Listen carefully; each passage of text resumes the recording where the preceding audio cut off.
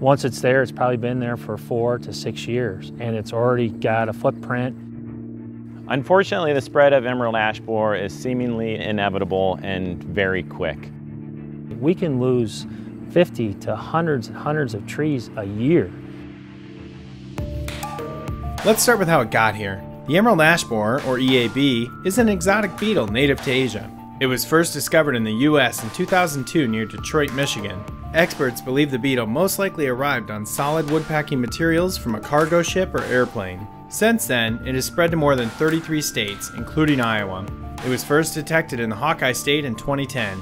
Currently, 65 of Iowa's 99 counties have a confirmed infestation, and according to DNR officials, it will continue to spread until it's in all 99 counties. It's just a matter of time. It's not that the beetle itself travels great distances, rather it hitchhikes. It can move through firewood, could jump on trucks, trains, all kinds of different things.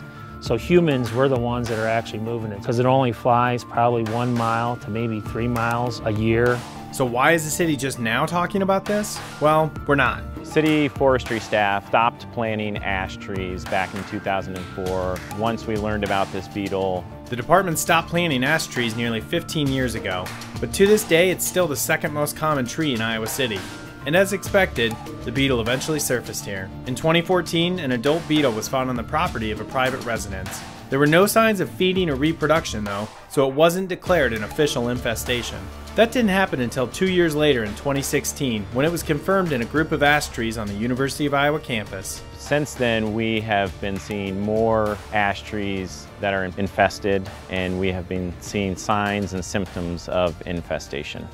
So how can such a little beetle cause such a big problem? It's small but quite destructive. The real problem isn't caused by the adult beetles, but rather during its life cycle. The eggs are laid on the outside of the bark where they hatch. The young larvae then burrow underneath the bark, and that's where the invasive bug begins causing problems. It feeds on the vascular system of the tree and disrupts the transpiration of nutrients. Without the ability to properly transport water and nutrients to its limbs, the tree begins to die off. You can think of it as like tiny little holes being poked into your veins and not being able to get blood and oxygen to your limbs. Take this ash for example. These pictures were taken by our forestry staff while checking out a tree on Davenport Street that showed signs of an infestation. It's rare to actually witness the beetle exiting the tree like this, but it always leaves a distinct mark that is easy to recognize. There was a beetle inside there. It emerged as an adult, and the shape of the adult's head makes that classic D shape on the outside of the bark. These marks aren't nearly as graphic as what has taken place underneath the tree's protective layer. When we peel back the bark and we see these S-shaped or serpentine galleries, that's basically where we see the larvae feeding on the inner cambium layer of the tree. It's estimated that the beetle first entered our community about 5 years ago, which would explain why not many trees have died off yet. And there isn't much loss at all because it takes a pretty good large population to really start losing trees quickly. But year after year, the beetle continues to reproduce and grow in numbers, causing more and more issues. We say it's just starting here, but it's more than just starting. If we've got trees already dying, we're in that 5 to 10 year range now. In the next 5 or so years, we're going to see some pretty massive death. So if the city doesn't react, they could end up with hundreds and hundreds of dead trees all over the place. So they have to actively stay on top of it.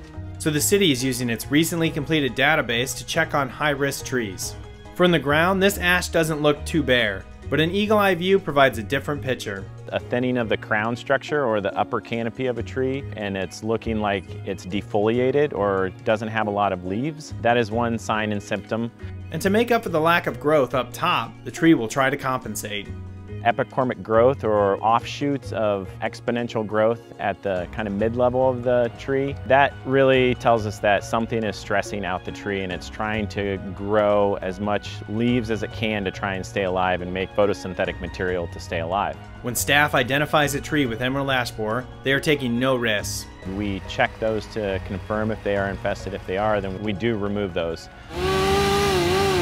One might wonder, why not wait until a tree completely dies off before taking it down? When they're completely dead, the thing with ash, it's a very brittle wood.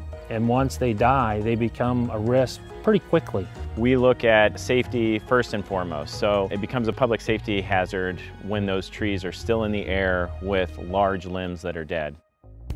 Another option the city is looking into is treating the trees before they are infested. There are chemical treatment options to potentially preserve healthy ash trees. So they can use that as a stopgap to kind of slow the loss. But this kind of treatment cannot reverse any damage that's already been done.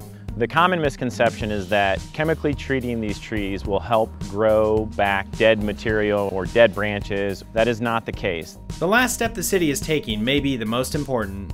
Replanting at nearly twice the rate as trees are being removed, the city is taking steps towards a healthy future. Our goal is to replant the urban forest with a more diverse mix of tree species so it's more resilient when the next tree pest comes along.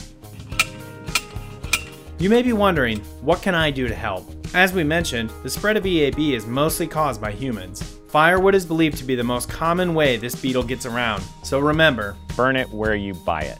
Keep an eye on the health of any ash trees on your property. Watch for the signs of the emerald ash borer and get a professional opinion if you have any concerns. And remember, this infestation affects us all. People like Mark and Zach got into this business to protect our natural resources, not harm them. What motivates me and why I made the decision to make this my profession is for my love of trees. I've spent half my life trying to learn about, understand, and better care for trees. But faced with the spread of the EAB, reality can be a tough pill to swallow. If we already have the borer, we're already starting to see loss. The ball is already rolling, so they're going to continue to lose trees. By being vigilant and planning for the future, we hope to face this issue head on and ensure a stable future for our urban forest. You know, we have the great responsibility and honor of being able to care for our trees. And I love trees, and so does this community. And they are a great resource, and that's why our work is important.